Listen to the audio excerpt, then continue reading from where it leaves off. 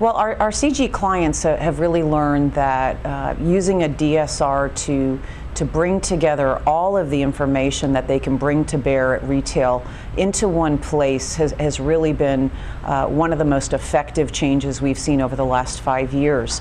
The ability to bring in all the demand signals with the macro conditions, with the store clusters, with the promotion and the marketing activities, all into one place to not only leverage that information within a retail account, but then really starting to use that information to understand the synergies across retail accounts. So bringing those best practices from one retailer to another is definitely a trend that we're starting to see. And that really can only be done with a DSR, where you're bringing together all those demand signals and the third party and the company information together in one place. Great.